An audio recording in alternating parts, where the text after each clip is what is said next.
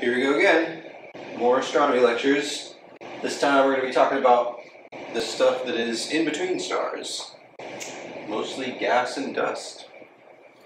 Start off with just some nice pictures. You may have seen this image before, images like this. This is what we call a nebula. This one in particular is the Orion Nebula. It's in the constellation Orion. Sort of like Orion's sword hanging down. Maybe a sword. So most images that you see like this are produced from young and really hot stars that have formed in this area, and that area has a bunch of dust and gas. That's sort of the clouds that we see there. But the reason we see them is because those young stars are putting out a lot of light, a lot of energy, and so they'll cause the gas and the dust around them to glow. There are multiple ways that glowing happens. One, outlined very briefly here, is a lot of this gas that makes up this cloud here is hydrogen. And remember, hydrogen is a proton and an electron. And the stars that are in there that are really hot are putting out enough energy where the electrons are being stripped off of the proton. So if you remember, that's called ionization. So then you just have a proton sort of floating around, but it doesn't really like to be charged.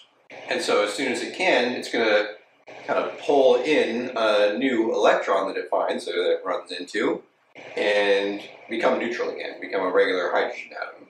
But that process of the electron sort of dropping down in through like the orbits that are possible for that electron releases energy in the form of electromagnetic waves, light.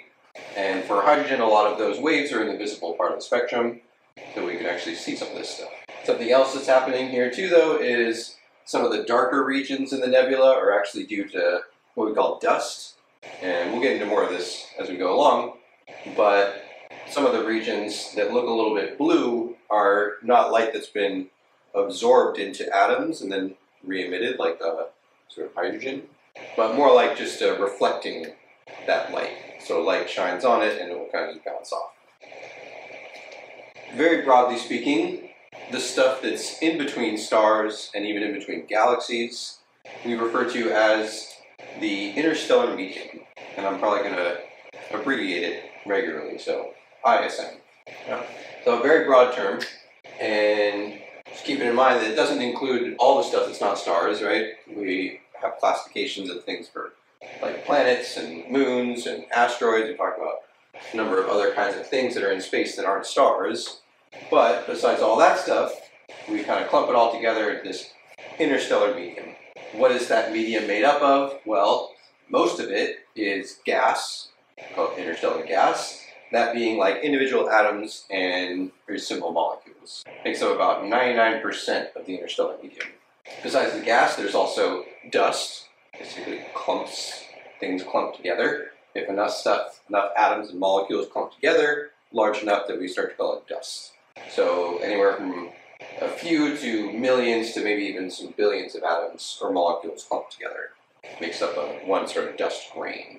This is about 1% of the interstellar medium. And finally, there's these things that we call cosmic rays. A very small percentage of the interstellar medium, but very interesting sort of things. It's basically really simple atomic nuclei, so like ionized atoms. Like if you were to take hydrogen, like I said earlier, and put a bunch of energy into it, you kind of eject the electron and you're just left with this electrically charged nucleus. For hydrogen, it's just one proton. For like helium, if you were to do that with helium, strip off both of the electrons, you'd be left with 2 protons and 2 neutrons, helium nuclei. So these cosmic rays, for the most part, are atomic nuclei and electrons, and also some positrons or anti-electrons. And the thing that really distinguishes these cosmic rays from just being other gas is that they are traveling incredibly quickly. You can say they have a ton of energy, kinetic energy, the energy of motion. In general, they're traveling like 90% the speed of light, if not more. Very, very fast, but a very small percentage overall of the interstellar medium. To just say some very broad things about the gas and the dust. So both of them are very low pressure things. This isn't like gas like our atmosphere. Our atmosphere is a gas, but it's very high pressure compared to the interstellar gas. This stuff is very, very low pressure, right? Meaning all of the stuff that it's made up of is spread out pretty far from each other. So low pressure, low densities. Dust, in general, is also very low densities and low pressures, but it is a bit higher than the gas. Still much less than anything we deal with in our sort of terrestrial environment on Earth. The gases can range in temperature quite a lot. From the very, very cold, few Kelvin, like a few degrees above absolute zero, to very high, millions of Kelvin. Just to note that in nebula, like the one I showed you a minute ago, with the really hot sort of young stars, the interstellar gas there is typically around 10,000 Kelvin. The dust is generally just cold, fairly cold, 10, 20 Kelvin. Part of the reason why is because if it gets much hotter, then it would start to break apart and it would then kind of become gas again. Like I pointed out earlier, these glowing nebula contain both gas and dust. And I thought, what the heck, this is my class, so I'm going to throw in some of my artwork here. Got a bit of a nebula phase, if you want to call it that. This on the top is what's known as the pillars of creation. On the bottom here is what's known as the stellar spire. They're actually both within what is termed the Eagle Nebula, the different structures in the Eagle Nebula. Fun stuff. So let's talk a little bit more about this interstellar gas. Like I said, there's a pretty wide range of temperatures that we find this gas at. One of them is like the gas that's in these nebulas, that's being heated by these really young, hot stars. So that like glow in those nebulas, at least some of it, particularly usually the red colors, is from hydrogen that has been ionized and then reabsorbed an electron. So just bringing back some illustrations I showed you earlier on in the course when we were talking about emission and absorption of photons by atoms. On the bottom left there is sort of a depiction of the orbits an electron can be in around a proton. So that's like a hydrogen atom. And each of those orbits has a very particular energy associated with it, and the electron can only exist in those orbits. It can't really be in between. So how does it get from one to the other? Well, it sort of like jumps. Like all of a sudden, boom, it's somewhere else. And the way that that happens, or what causes that to happen, is the electron absorbing energy. It could be like absorbing electromagnetic energy, like absorbing some light, some ultraviolet light, some kind of electromagnetic wave. Shown in the bottom right here is an electron that's orbiting in sort of the lowest state, the smallest orbit, and then along comes a photon, gets absorbed into the atom, the electron gains energy and just jumps up, right? And that photon's gone, it's been absorbed.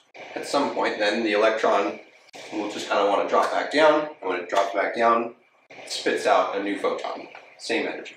So the extreme sort of version of this electron absorbing energy and jumping up to a higher orbit is absorbing enough energy that the electron just gets boosted out entirely, gets ejected. That would then be ionization. You're removing that electrical charge.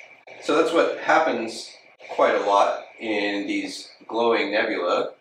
The stars that are in that area are very hot and producing a lot of ultraviolet light. That ultraviolet light has enough energy that when it sort of runs into a hydrogen atom, it can knock off that electron. It absorbs all that energy and the electron gets kicked out. But again, you're just left with a charged proton, positively charged proton, and so it will sort of wander around, and if there's any electrons in the area, negatively charged, they're going to want to get pulled to it and get kind of sucked back in to make a new neutral atom. So it's in that process of an electron getting trapped by the proton and sort of pulled into its orbit here, where that hydrogen atom will emit light as the electron sort of drops down into its orbit. And it will emit generally a number of different wavelengths that are very particular for hydrogen. This comes back to the spectral signature of an atom. So like a hydrogen atom, as the electron drops back down, it's kind of shooting out these photons of very particular wavelength. For hydrogen, a lot of those wavelengths are visible light. So it makes it really nice to observe in the visible spectrum. So this kind of process is actually what we call fluorescence. And fluorescence is a broader sort of term, but pretty much anytime you have ultraviolet light that is somehow being converted to visible light, that's what we call fluorescence. So the ultraviolet light that was produced by these hot stars is eventually converted to visible light that's emitted by these hydrogen atoms when they're reabsorbing electrons, shooting out visible light. So it gets these pretty pictures. So that was like the hot gas, just being heated up by some bright stars, some hot stars. I told you also, though, that some of this interstellar gas gets really hot, millions of degrees. How did it get so hot? Well, to be frank, it's not totally understood, but like a number of things we'll see as we go through this lecture and probably later on in the course, when you are trying to imagine how something gets so hot or so energetic or moves so fast, right? These like really, really extreme and incredible sort of energies. We think a lot of that goes back to exploding stars. So an exploding star, or the explosion of a star, is what we call a supernova. We think basically it's a result of these like shock waves from the supernova that heats the interstellar gas in some places to that really, really high temperature. Just to note that it seems like there's about one supernova every 100 years in our galaxy. Whether or not it's in a place that we're going to see it very well, that's another story. It was just kind of a cool animation of a star going supernova. Boom. So you talk about that hot gas and really, really hot gas. There's also this cold end, because the interstellar gas, I told you, goes down to like a few degrees Kelvin. Very, very cold. And being very, very cold, it doesn't really emit visible light, which makes it hard to see. Though if light is passing through it, there are some gases that absorb visible light. Some of the strongest ones apparently are calcium and sodium. So those calcium and sodium atoms in some interstellar gas can be useful, because if we look at light coming through that gas, we can actually see the absorption spectrum, or the spectral signatures of this calcium and sodium in that gas. This illustration, or this image here, gives you an idea of that process, right? Or if we're looking at light coming from a star on the left, we know already that light from a star is going to have these absorption lines, and that's due to the elements and atoms that are in the atmosphere of that star. We talked about that before. So we have this light, it already has these absorption lines. If it then passes through this interstellar cloud, we'll imagine it's mostly gas. There could be interstellar dust in there too. But it's passing through this sort of interstellar gas. When it comes out, there are now more absorption lines. And those lines are due to some of these other elements that are in that gas cloud. You might be thinking to yourself, well, that kind of sucks, because then it's going to be really confusing looking at stars, right? Because we think the absorption lines are due to the elements of the star, but actually the light passed through some gas, and there's absorption lines in there from some gas, and so you might get confused about the star. Good point, I would say. Luckily, though, the interstellar gas is much lower pressure, much lower densities, much lower pressure than any of the gases in the stars that we might be looking at, right? And if you remember, the lower the pressure of the gas, generally the sharper the absorption lines are, right? Narrower, really sharp lines. So the absorption lines that we see from the star, they're actually due to the star's atmosphere, are going to be a bit broader than the lines that we would see from elements in some kind of interstellar cloud. So that's nice. But still, not really easy to see this sort of cold gas, cold interstellar gas. Not easy to see it in the visible range. But remember, we have more than the visible range. One part of the electromagnetic spectrum that turns out to be really useful for observing the cold interstellar gas is the radio portion of the spectrum. So remember, from visible, radio is a longer wavelength. So from visible, there's like infrared, and then you might say microwave, and then radio. Sometimes microwave is just incorporated into the radio part. But radio is basically the longest wavelengths, very long wavelengths. And they stretch quite a lot, right? It could be from some centimeters wavelength all the way up to like meters to kilometer long wavelengths. Being much longer wavelengths, they're also lower energy, and so they're associated with much lower energy sort of happenings in an atom. Something else that happens in an atom that produces electromagnetic waves that are just much lower energy than visible is this process that's shown here in the middle in A and B. And it goes something like this. The proton in the nucleus of the atom and the electron in some ways act very much like they are like planets in a sun. They're the electrons orbiting around, but the electron's also revolving on its axis. It's not actually revolving, very subtle, nuanced things. But basically we can think about it as if it is revolving around an axis. And the proton too. And as it turns out, there is a difference in the overall energy of the atom when the electron is sort of revolving in the same direction as the proton, like in picture A there, versus when the electron is revolving in the opposite direction. Its rotation is sort of flipped in a way. Gotta go the opposite. You'd be here. It's a pretty small amount of energy between those two setups, but it turns out A is slightly larger energy overall than B, and so when a hydrogen atom goes from being in state A, where that revolving is happening in the same direction, to state B, where it's happening in opposite directions, that change in energy needs to be released somehow. That's where we get this photon. And this is a radio wave photon whose wavelength is 21 centimeters. It's very nice because even when hydrogen is very cold, it will still be doing this process. So that cold interstellar dust that we couldn't see in the visible range, if we look at the intensity of this 21 centimeter wavelength emission, radio wave emission, then we can see it. One picture that kind of puts together a bunch of observations of this 21 centimeter emission is down there in the corner. And that's actually a picture of the whole galaxy, where the bar in the middle is like the sort of plane of the galaxy, and that's like the whole sky just being pushed into this 2D map. And the colors are basically just indicating how strong of that emission is for that 21 centimeter line, which indicates also like how much cold gas there is in that area.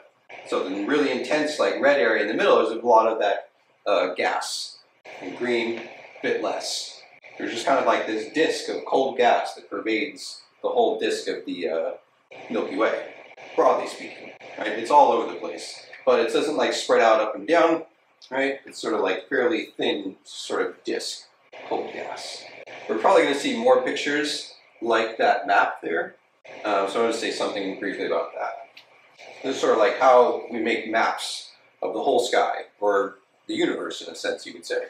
It is similar in a way to how we draw two-dimensional maps of the Earth. Right? The Earth is a sphere, or very close to a sphere, it's a little bit bulged. Basically it's a sphere, and it's not the most convenient thing to always have a sphere around in order to see the Earth. So we've come up with ways to picture the Earth on a two-dimensional surface, like this. They all in some way sort of take that globe and like split somewhere, and kind of like, it's almost like peeling off the sort of rind of like an orange, and then trying to like spread it out. And the way you spread it out can distort different parts of the map. So in this one, we're taking like the surface of the Earth and then like spreading it out and putting it on this plane. In these sorts of pictures, we're taking like the celestial sphere, right? All the sphere that we look out, and then splitting it somewhere and pushing it and kind of laying it flat, or trying to lay it flat. Same sort of thing happens though, because we're pushing this three-dimensional view onto a two-dimensional space. There's always going to be some warping that happens in places. But this is at least a way of looking at like the whole sky in one place. But enough about the gas. I also told you that there's interstellar dust, and then that dust is made up of the sort of larger clumps of atoms and molecules. There's an example of one of those like dust grains over here. It's about 10 micrometers or 10 microns across, which is roughly on the order of the thickness of human hair. I'm not sure exactly what that's made up of, but just like tiny little dust grains. So all of the dust that we see is relatively cool. Like I said, if it got hotter, it probably wouldn't be dust anymore. It'd probably start to break apart and become gas. If enough of that dust starts to clump together, then the outer edges of these like dust clouds block light from getting into the interior, and the interior gets to be even cooler. And when you get even cooler, then larger and larger molecules can start to form. And if that cloud collects enough dust and gets dense enough, then you don't just block regular light, you start blocking ultraviolet light from entering into that cloud. And that's when we start calling it this like molecular cloud, where it's dense enough that you get some fairly complex molecules forming inside. And actually it seems like once we get to this stage of what we call a molecular cloud, this is a place where star formation can begin. Because we have these sort of like cool, dense clouds, and the interiors are able to start clumping together more and more and more because the light and energy from outside isn't coming in to break them apart. So gravity is pulling this stuff together, and it's actually allowed to like keep clumping together more and more and more. And eventually, if you get it dense enough, then you start to kind of get a runaway effect and collapse starts. So being very dense and blocking visible light and then ultraviolet light if it's dense enough, these clouds just look like dark patches, right? At least in the visible part of the spectrum. So this is Barnard 68. It's about 500 light years away from us, and it's about half a light year across. And there are some people a while ago who thought this was just like a hole through the galaxy. No, turns out it's a dense clump, relatively dense clump of dust. So when you see pictures of nebula, they're usually like dark areas, right? And so those dark areas are molecular clouds, right? Where the dust has gotten dense enough that it blocks light from passing through. One very famous example of that is this Horsehead Nebula. And you can see like this sort of dark shape of it looks like roughly a horse head. So we don't see anything in the visible part of the spectrum, but again, we have more than visible. So like infrared part of the spectrum, we actually do see some of that dust cloud. If you look closely at the image on the right, this is in infrared, and some of the areas of the horsehead that are dark over there are now glowing, right? Because they're actually emitting infrared radiation, which is basically that dust that's being heated up and glowing a little bit just from that heat overall. And also, if you look in the left image, there's like a dark splat kind of thing on the very far left in the middle. And if you look at that in infrared, it's glowing real bright in infrared. So we don't see anything through there invisible, but it's certainly glowing quite a bit in infrared. Just another image that's infrared. It's an image of our galaxy, at least like the plane of our galaxy. And so if you look in infrared, you actually see that there is a good bit of these dust clouds sort of throughout the Milky Way. So the lighter green stuff is like less dense, just sort of dust, interstellar dust, and then I think the redder parts are even denser, what we might call molecular clouds. There are some areas that are so dense that they still aren't even really emitting infrared. Yeah, just like speckled throughout with this dust. I mentioned at the beginning that some of those dust clouds will appear to be blue. And that effect, as I mentioned, is more of like reflecting of light. It's not light that's actually being absorbed by any of the dust. It's kind of bouncing off of it. So being that it's just reflection, we call that a reflection nebula. And this kind of effect is happening in the Pleiades. It's a star cluster in Taurus. So the Pleiades is like a collection of a number of stars that are near each other. And I guess they are currently sort of passing through an interstellar dust cloud. And we can see that dust because the light from the stars of the Pleiades is being reflected off of it and sort of bouncing our way. So just like the interstellar gas affecting the light that we see of stars, right? If we're looking at a star through a cloud of interstellar gas, as I mentioned, there's going to be more absorption lines generally. And that's from the stuff that's in that cloud. If that cloud also has dust or is generally made up of dust, then there's sort of more effects that happen. One has to do with sort of that reflection thing where a lot of the shorter wavelengths, like blues, are generally going to be scattered or reflect off of the dust. So the stars emitting all these different wavelengths, we're just looking at like a bluish and reddish wavelength here. Okay? But as the blue starts to encounter that cloud, if it's dense enough, then it's going to start scattering in all these different directions. So that blue, or a lot of that blue light doesn't make it to us. Versus the longer wavelengths, the red end of the spectrum, is long enough where it kind of doesn't really encounter as much of that dust, and so more of it's going to make it through. So being that a lot of the blue gets scattered and more of the red makes it to us, this is called interstellar reddening, where the star that we would see is going to look a bit redder than it would if there wasn't that dust cloud there. Beyond just reddening, right, we're also just losing some of the light that's coming from the star. So the star also is going to be a bit dimmer. And that process is known as interstellar extinction. Sort of like the dying off of the light as it passes through the dust cloud. So that sucks for visible light, but again, we got more than visible. Infrared, for one, is still pretty nice for these interstellar dust clouds. So this is the same dust cloud we looked at earlier, right? And in the visible range, you can't see anything, it just looks black in the middle. However, if we look at that same area in radio, then we do see a lot of the stuff that's behind it. It still looks a bit dimmer because, I'm assuming because the dust cloud is still absorbing some of the radio, but not all of it. So we get to see all the stuff that's back there, it just looks a bit dimmer. And in fact, in the original image, if you look carefully, like around the edges of this interstellar dust cloud, then you can actually see, just in the visible image, a bit of that like extinction and reddening happening. And that is more around the edges, like when you don't block out the light entirely, if you look towards the edges, it's like less dense area of these clouds. And all of these stars that are around the edge look generally a bit redder than the rest of the stars in the image, and also just fainter. So that dimming and reddening, that's your interstellar extinction and interstellar reddening. Here we have a simulation, right? We couldn't actually take this picture of the Milky Way, because we've barely even gotten to the edge of our solar system, let alone out of our galaxy. However, we got a lot of information, and we can make some pretty good predictions as to what the distribution of stuff in the Milky Way looks like. So this is a simulation of the distribution of the interstellar medium, gas and dust. As I told you at the beginning, most of the medium is made up of just gas, and even most of that is cool hydrogen, neutral hydrogen. Neutral meaning not ionized. So yeah, that's sort of like the greenish colors overall.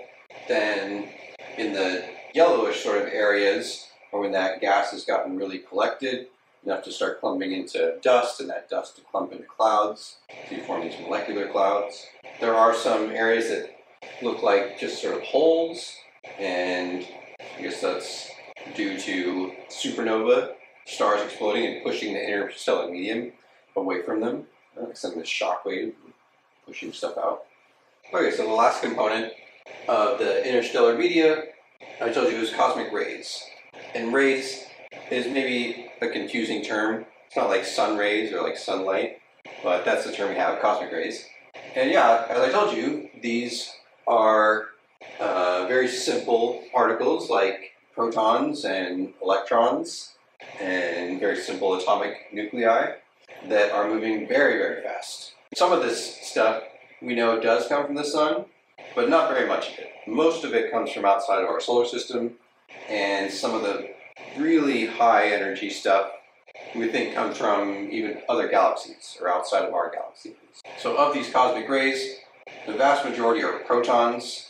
So this is ionized hydrogen, hydrogen that's been stripped of an electron. Next down in the list are other atomic nuclei, like helium that's been stripped of its electrons, or beryllium, same thing, lithium. Right? So it's just the nucleus of these atoms, and just zooming through the universe, very fast. And then also, percent or so is electrons, in very rough percentages. Beyond that, I've told you a little bit about antimatter before, and in fact some cosmic rays are antimatter, made up of antimatter. So like anti-electrons or positrons, or anti-protons. Kind of difficult to get an image, or to make an image that makes sense for cosmic rays. So that was the best I got. Just imagine really incredibly small things zooming really, really fast. The last thing to note about these cosmic rays is that they're all electrically charged. A proton is a positive charge. All these atomic nuclei, they don't have any of their electrons. All that negative charge has been taken away. These are positively charged. Electrons have a negative electrical charge. Anti-electrons, antiprotons also have electrical charge. This is a big reason why it's difficult to determine where cosmic rays are coming from, or even what sorts of objects they're coming from. So where are they from? We're not sure. We have ideas. Why is being charged a problem? Well, if you think about like the light that comes to Earth, or that makes it to Earth from like the sun, from other stars in our galaxy, even from other galaxies, pretty much comes in a straight line. Once it leaves its source, like the sun, zooms right at us. Right? For our stars, once the light leaves its surface, comes straight to us. So we can look back, yep, that's where it came from. The fact that cosmic rays are electrically charged means that they're going to be deflected or turned by magnetic fields. When an electrically charged object moves through a magnetic field, it will feel a force and it will get turned. Right? It will get deflected. Pretty sure I mentioned before, but there's magnetic fields throughout our galaxy. Right? Even in our solar system, the sun produces magnetic fields, the Earth produces magnetic fields, some of the other planets and even some of the moons produce magnetic fields. Other stars produce magnetic fields. There's a lot of stuff that is electrically charged that's moving around, and that's how you make a magnetic field. And so in our galaxy, there's just magnetic fields all over the place. And some places they're very intense. Some places they are fairly uniform, like they kind of all flow in one direction. Other places they kind of wrap around a lot more and twist in. So if you imagine one of these cosmic rays being created somewhere far away from us, and it's like trying to come in our direction, it's going to encounter all kinds of magnetic fields that are just going to start to deflect it and turn it. Right? So it's moving along, then it's turned off. No longer is coming from its source. Meaning that the cosmic rays that do reach Earth didn't come straight to us. So much more difficult to try to pinpoint where cosmic rays are coming from. This is another image of the Milky Way, or like of our sky almost, right, where this whole part of the sky has just been like mapped onto two-dimensional plane. And all those sort of wavy lines are representing the magnetic fields throughout the galaxy. So if you imagine something like trying to move through, anywhere it hits one of these lines, it's going to start to get turned and pushed around. It's really hard to imagine something going straight through. Interesting. Reminiscent of like an impressionist painting almost. Like I said, we do have ideas of what might be generating these cosmic rays. And once again, that comes back to supernovas, or supernova. This is sort of the leading theory, is that during the process of a star exploding, one of the things that generally happens is you create this shock wave that travels out from the star, or the now dead star. And part of what makes up that shock wave also generates very strong magnetic fields. So you have this like wave moving out from the star, and in that wave front there are very strong magnetic fields. What ends up happening then is that you have charged particles like protons or electrons that are in that shock wave. They tend to get like bounced around in the shock wave as it's moving away from the star. Right? So the shock wave is moving out, and you have these protons, say, in the shock wave, and they're bouncing back and forth in that shock wave as it moves out. But every time they bounce around, they're actually gaining energy from those magnetic fields, and so they're speeding up, they're accelerating. Every time they bounce around, accelerating, until they get fast enough where they're going like close to the speed of light, and they are able to zoom out of that shock wave. So there you go, that's sort of the leading idea of what creates a lot of the cosmic rays. So in the animation on the top, that is of a supernova. I think that might be, 1987A. So this was a supernova, I think actually in another galaxy, but we observed it's so bright that we observed it on Earth. And then down here, I put an animation to give you just some idea of how like a wavefront might help accelerate an object. So a surfer kind of uses a wavefront to push it along, but maybe we've also seen like dolphins riding waves too, and so they're doing a similar thing where like the wave is sort of rolling along, and they just use it to kind of glide along. I don't know if they get accelerated quite as much as the things in these supernova shock waves do, but That's a nice sort of visual. It's like this wavefront moving along and speeding things up, and eventually shoot out the star. Last point to make is very similar to points I made before in that, it's not so simple as there is gas, there's dust, there's molecular clouds, there's cosmic rays, right? Nothing in the galaxy is static. It's not just there and it stays there. So all the components of the interstellar medium are generally going to sort of get cycled through each other. So if it's interstellar gas, maybe it's neutral, right? It's not electrically charged, but it becomes ionized, right? And it's really hot, it gets ionized. Or it goes from ionized to being neutral. Or you might have stuff that's cold and gets hot, or then it gets cold again. It was dense, or it's diffuse, dense again. So it's this constant sort of cycling, or like dance almost, to the stuff that makes up our galaxy. And part of that whole cycle is star formation. As I mentioned in those molecular clouds, so we think star formation sort of takes off. And so stuff that was maybe interstellar gas that eventually clumped together enough to start being like grains, dust grains, we would call them interstellar dust, and then to clouds of that dust together that get dense enough to molecular clouds, and then those start to collapse in together and we get stars in there.